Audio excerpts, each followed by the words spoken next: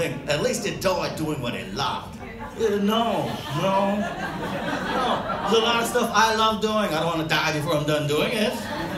On the off chance, perhaps, maybe one day, just pretend my wife wants to have sex with me. That's what I do. I pretend. I don't want to be in the middle of like, oh my God, finally, thanks for saying yes. I'm almost finished, and then Stingray. Strike me dead when I'm doing the shit I hate doing. Like when my wife wakes me up at 3 in the morning to go buy chocolates or tampons. Oh, fuck, I hate my life.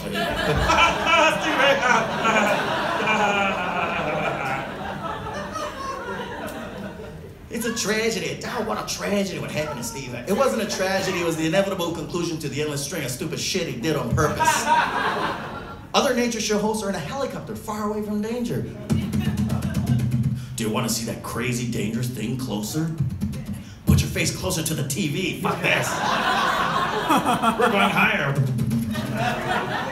Not Steve Irwin, always in the middle of dangerous shit. Dangerous shit, needless. Like, oh, raw in this hole is the world's most deadliest spider. The lowland outback poisonous spider of death. Its venomous fangs can pump a liter of poison into a man every second. His body is covered with a toxic goo that kills on touch. He's skilled in the art of ninja star throwing. Let's go get him.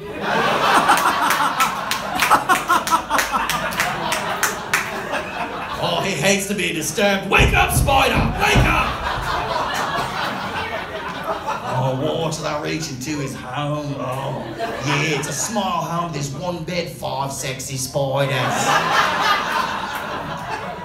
Oh, always want you to watch as they take the spider out of the house. Watch as they let the spider crawl on my face.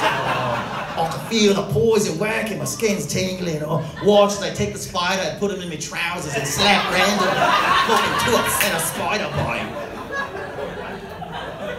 Needless bullshit, never furthering science. Just we've used the jaws of life to pry open the asshole of this hippopotamus. Watch as I climb inside.